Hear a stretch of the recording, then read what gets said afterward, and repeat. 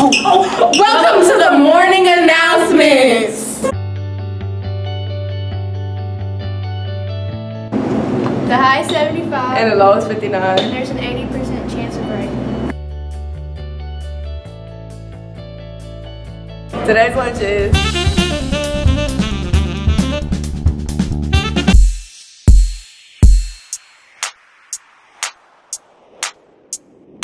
eating well is an important part of reducing your cancer risk and will improve your overall health. You should eat at least 2.5 cups of fruits and vegetables every day. Try visualizing a half a cup. It's about the size of a baseball. Also, try to eat vegetables with the most color like red, yellow, dark green, and orange that have the most nutrients. Your helpful hint, smoothies are the easiest way to get fruits and vegetables and low-fat dairy. Try blending a low-fat yogurt with banana, peanut butter, and ice for a yummy snack or for a breakfast to go.